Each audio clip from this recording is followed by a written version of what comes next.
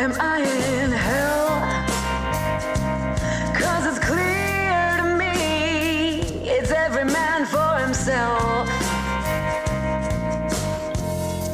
Today I want to talk about some dating topics. A lot of people are very, very frustrated out there. They're getting depressed. They're thinking that they're never going to meet anybody. They're tired of online dating. They're tired of being set up, blind dates. They just want things to work.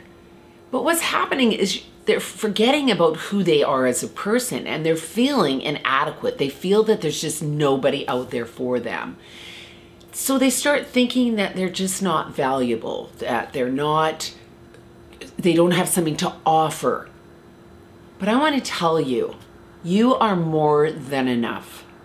Everybody has great qualities.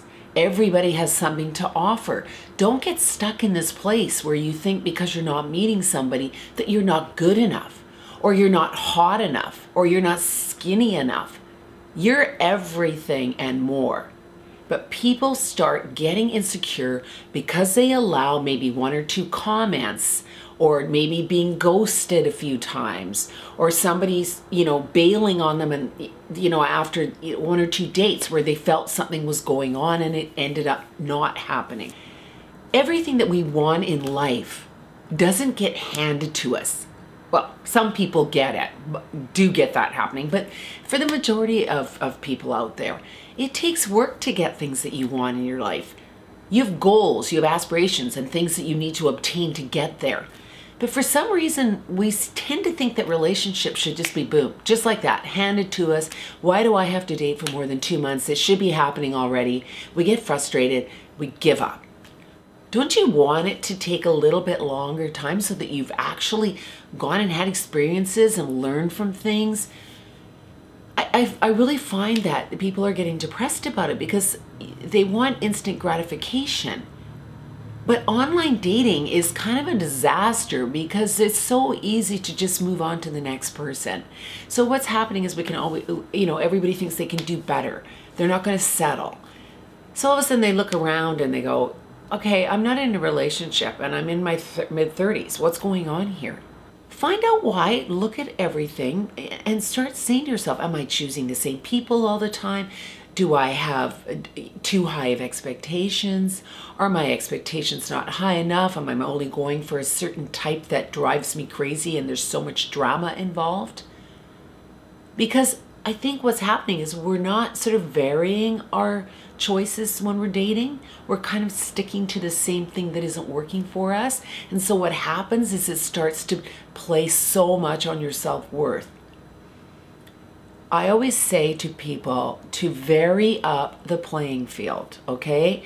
I don't mean go out and play games and all that, but vary it up so that you try different things. It's like trying a new sport or trying a new hobby. Like if you're doing the same thing constantly over and over again, you're gonna get bored. So it's the same with dating the same type of people over again. If it's not working for you, there's a reason. So just change it up a little bit, take a little bit of a break, but never lose your self-esteem about who you are, because every one of us has something to offer. Every one of us is worthy of having love in our life, and every one of us is special.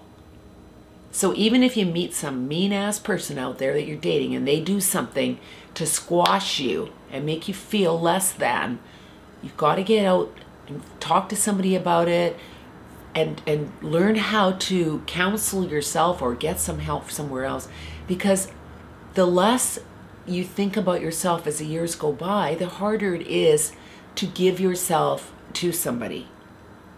So understand that you're always worth being in a loving relationship. Don't let anybody squash you. Take some time out and enjoy dating. It can be a lot of fun. But vary it up there. Like, get some new things happening if it's not working for you. Thanks, everyone. Thanks for tuning in to Dear Sybersue. Please subscribe to my channel and leave your comments below. What happened? Did you get yourself in a rut where you started feeling kind of bummed out or depressed about what wasn't going on? I'd like to hear from you, and maybe it can help others too. Thanks, everyone. Bye-bye. I didn't see it coming. Your truth in your eyes made a fool out of me. 'Cause 'cause I believed your lies.